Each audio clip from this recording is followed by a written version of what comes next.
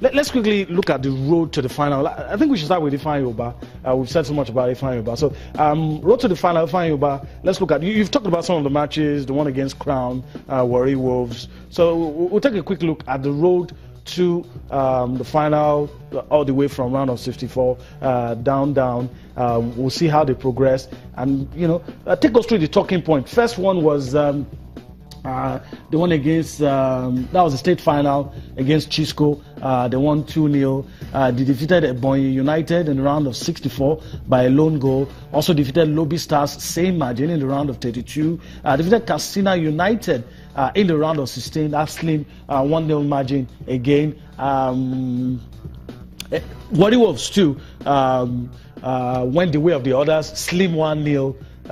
Victory. You could see how they progressed. Yes. They didn't concede a single goal. They didn't concede goals. From the round of 64 till Crown, the semi-finals. Crown was the last victim. Yes, 2-1. A lot of noise was made about, but we stick with what the organizers of the competition are saying. As far as we are concerned, that match saw 2 appeals at the end of the day. O&D gave their verdicts only 2 days ago. The appeals committee eventually struck out the appeal of Crown FC. But here, take us through some of the talking points. Let's start from the state finals, the stories. Of course, for the state finals, you expect them to win against the side Chisco United there. But of course, moving further, they had a more difficult ties. Lobby Stars was their victim in the round of 32. They eventually conquered them 1-0. Moving over to the round of 16 there, they also progressed against Katsina United. And of course, the main talking point started in the round of the quarterfinals. Let's pause a little, get some perspective. Let's talk to the technical director of FC Ifeanyi Ubah, talking about Michko Dobrev. I'm told he's on the line. Good evening and welcome. Okay. All right, we'll work on that, and we'll make sure we get a perspective. He's the technical director of FC Ifeanyi Ubah, Michko Dobrev, very vast, knows a lot about Nigerian football. He's been a few places around, and I think his impact has been felt at the club. His impact has been felt, but you're going to wonder who are you going to even give the credit. There's a certain Raphael Everton in the side as well. He sits on the bench each time they play games. And he's the one that is in charge of the team. We are told Michko Dobrev is the technical director. You know how it works these days. You have a technical director and then head coach. A clear definition of roles. Okay, Michko Dobrev is back on the line. Hello, Michko. Thanks for joining us on the show. Let's quickly get your thoughts on the final and your expectation from your team when they play against Nasarawa United. Yes. My team ready for this match is the concentration for final. Training very good. 10 days only for team for final. Now this match very important for Ifeanyi Ubah. I think this final for Ifeanyi Ubah victory. Okay, let's talk about your opponents, Nasarawa United. How much do you know about them? And let's just talk about how much you know about your opponents. Yes, I have respect for Nasarawa. Nasarawa is a good team, good balance for every line, for counter-attack, for organization game. Is a good organization from my management, is the chairman. But anyway, my team for every match go for victory. Okay, let's talk about your expectation from your players. It's not going to be easy. That final, there's a lot. Are you even thinking that the game, like my colleague has said here, that the game might probably stretch beyond 90 minutes?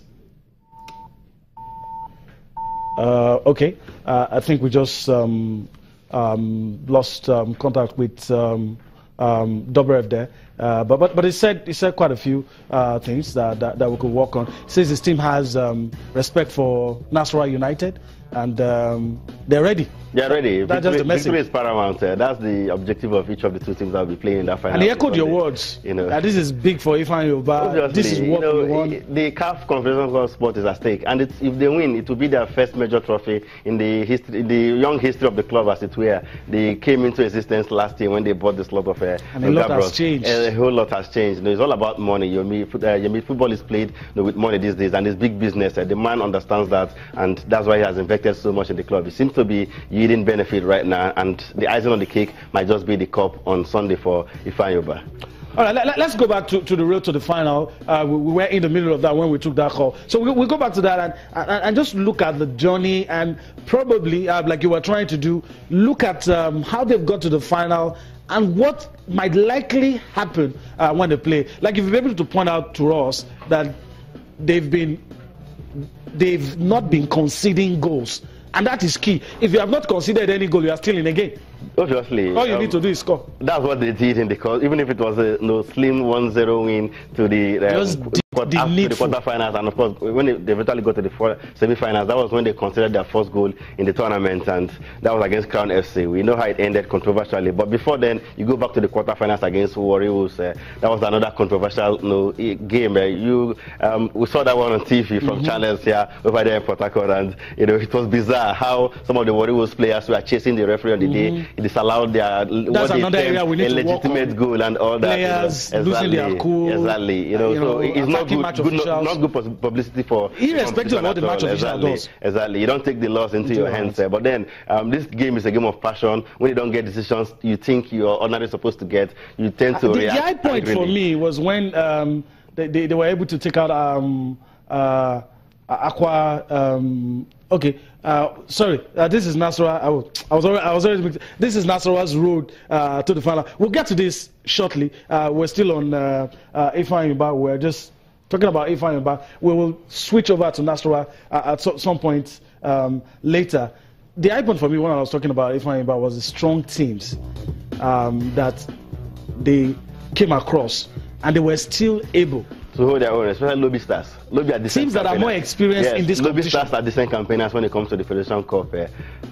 They've won the competition before, beating Sharks. That was in the early 2000s. They beat Sharks to win that one. They've lost in the finals to Enyimba, in 2005 in Port Harcourt. I was there for that one. They also lost to Heartland. To Heartland when Heartland won back-to-back here in Lagos as well. They lost to Heartland. So they're decent campaigner when it comes to the Confederation Cup. Ifeanyi Ubah was able to take them out.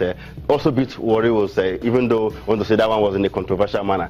Crown FC might be playing the Nigerian National League, but they are one of the best sides when it comes to the history of the Federation Cup. Alongside Prime FC of Shobo, they do well. The Crown FC of last season, from reports and from what we gather, a lot of people said good things about them. How good they were on the ball, how and that they're a very good side. And for Ifeanyi Ubah to have been able to beat them. Exactly, even though it ended in a controversial manner, but of course they've done quite well at getting this far. If you take out a team like Warriors, who only earlier this season played in the CAF Champions League, lost out to America Sudan. You take out the Lobby Stars. Lobby Stars have won the seasoned campaigners. We are talking about an Ifeanyi Ubah side that is less than 2 years old. In football in this country, so they have done quite well to get this far. Yes, there is always a question mark about those two games against Warriors and Crown FC. But then I think they beat some of the best teams in the land to get to the finals. All right, so talking tactics now. If probably you get a call from that side and say, okay, you know our opponents very well, what do you think we should do? What would you say? A few words. It depends on who calls now. It's Nasarawa United. No, that's what I'm saying. We're talking about Ifeanyi Ubah. Yes. I mean, I'm just, trying to, get your opinion on. Ifeanyi Ubah is an attack-minded side.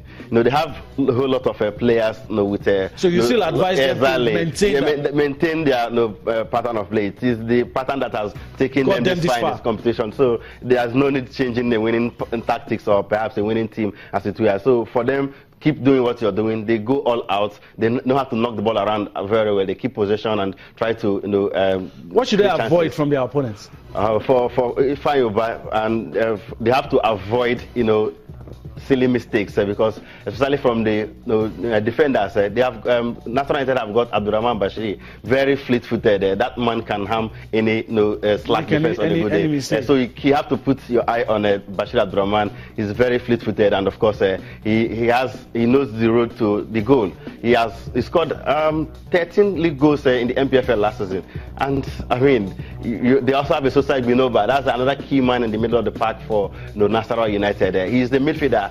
But 2 seasons ago, he was almost so while they are doing the top scorers attacking, award. they have to be wary of those two guys. Keep it tight at the back. Who can single-handedly decide the outcome of that encounter. And if you look at their key performance for last season, you can't look beyond these two players, Bashir Abdurrahman and Esusa Ubah. They have some other quality players in the side, the likes of Ifeanyi Ubah, a whole lot of quality players, but the key men are these two I mentioned, Esusa Ubah and of course Bashir Abdurrahman, the former Yimba man.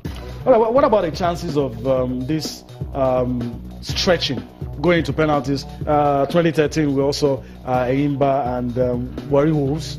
I went to so the lot of penalties. Yeah, I still remember that one. The Delta State government promised the Warri Wolves players a trip to abroad. I remember Subike losing a penalty on that day.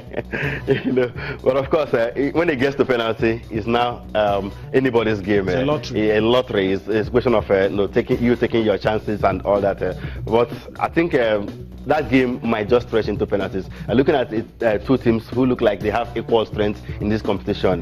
Nasarawa United beat Enyimba.